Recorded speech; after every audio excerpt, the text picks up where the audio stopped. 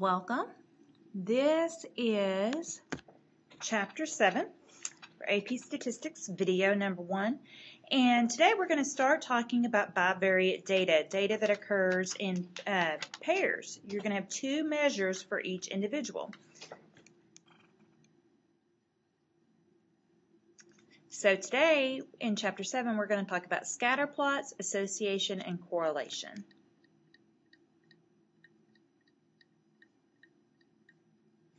Looking at scatterplots. Scatterplots may be the most common and most effective display for data.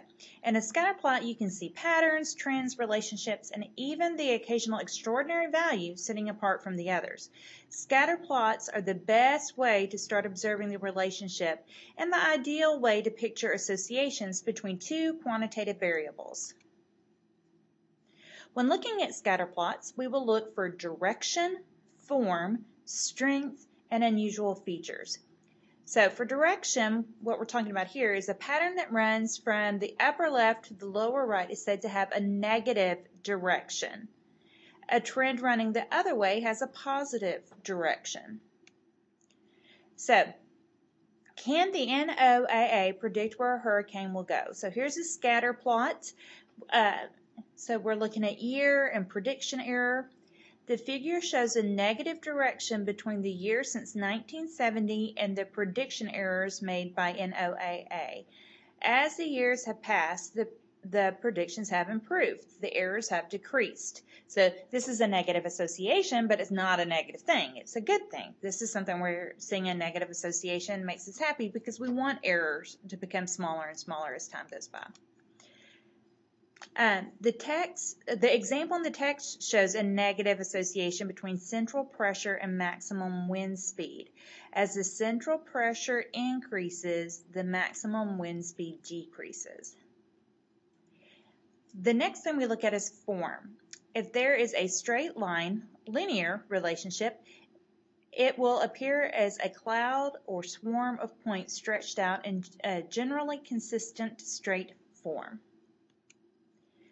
If the relationship isn't straight but curves gently while still increasing or decreasing steadily, we can often find ways to make it more nearly straight. We can often do a transformation on the data. If the relationship curves sharply, the methods of this book cannot really help us. It's beyond the scope of this course. Strength. At one extreme, the points appear to follow a single stream, whether straight, curved, or bending all over the place. At the other extreme, the points appear as a vague cloud with no discernible trend or pattern. Note we will quantify the amount of scatter soon. Unusual features. Look for the unexpected. Often the most interesting thing to see in a scatterplot is the thing you never thought to look for. One example of such a surprise is an outlier standing away from the overall pattern of the scatterplot. Clusters or subgroups should also raise questions. Roles for the variables. It's important to determine which of the two quantitative variables goes on the x-axis and which on the y-axis. This determination is made based on the roles played by the variables. When the roles are clear, the explanatory or predictor variable goes on the x-axis, and the response variable, variable of interest, goes on the y-axis. The roles that we choose for the variable are more about how we think about them rather than about the variables themselves. Just placing a variable on the x-axis doesn't necessarily mean that it explains or predicts anything, and the variable on the y-axis may not respond to it in any way. Correlation. Data collected from students in statistics classes include their heights in inches and weights in pounds. Here we see a positive association in a fairly straight form, although there seems to be a high outlier. Okay, we've got someone there around 71 inches that weighs more than what we would expect from the general trend there. How strong is the association between weight and height of statistics students? If we had to put a number on the strength, we would not want it to depend on the units we used. A scatterplots of heights in centimeters and weights in kilograms doesn't change the shape of the pattern. You can see there we rescaled according to the new units, but the overall pattern seems the same. Since the units don't matter, why not remove them altogether? We could standardize both variables, find the z-score, and write the coordinates of a point as the z-score for the x value and a z-score for the y value. Okay, remember that takes away all the units when you standardize. Here is a scatter plot of the standardized weights and heights. Note that the underlying linear pattern seems steeper in the standardized plot than in their original plot. That's because we made the scales of the axes the same. Equal scaling gives a neutral way of drawing the scatter plot and a fairer impression of the strength of the association. Some points, those in green, strengthen the impression of a positive association between height and weight.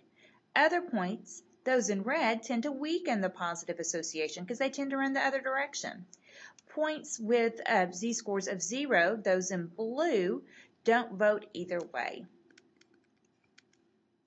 The correlation coefficient R gives us a numerical measurement of the strength of the linear relationship between the explanatory and response variables. For the students' heights and weights, the correlation is 0.644. What does this mean in terms of strength? We'll address this shortly. Correlation measures the strength of the linear association between two quantitative variables. Before you use correlation, you must check several conditions: the quantitative variables conditions, the straight enough condition, and the outlier condition. The quantitative variables condition is a condition that states correlation applies only to quantitative variables. Don't apply correlation to categorical data masquerading as quantitative. Check that you know the variables, units, and what they measure. Make sure you've got quantitative data. Now, I do want to say, you will hear people in everyday language talk about the correlation between two variables, and it may be that neither one of them is quantitative. They may both be categorical. And you have to understand that in everyday language, association and correlation are used as synonyms, but that's not true in statistics.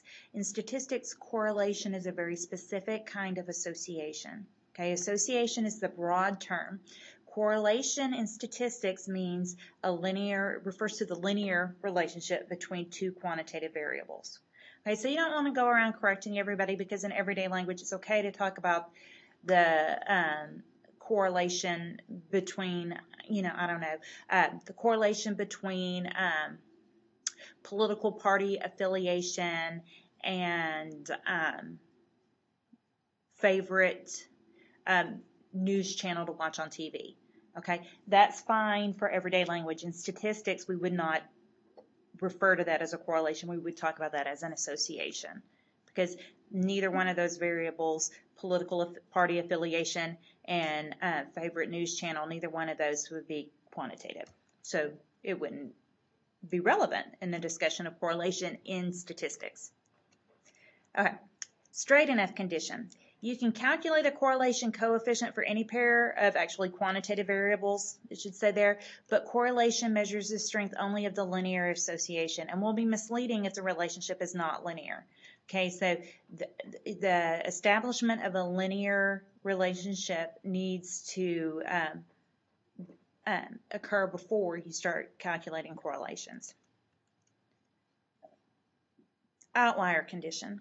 Outliers can distort the correlation dramatically. An outlier can make an otherwise small correlation look big, or it can hide a large correlation. It can even give an otherwise positive association a negative correlation coefficient, and vice versa. When you see an outlier, it's often a good idea to report the correlations with and without that point, with and without the outlier. Okay, this is going to conclude video 1. We're going to come back and finish up the rest of this lesson in video 2, so I'll see you in just a minute.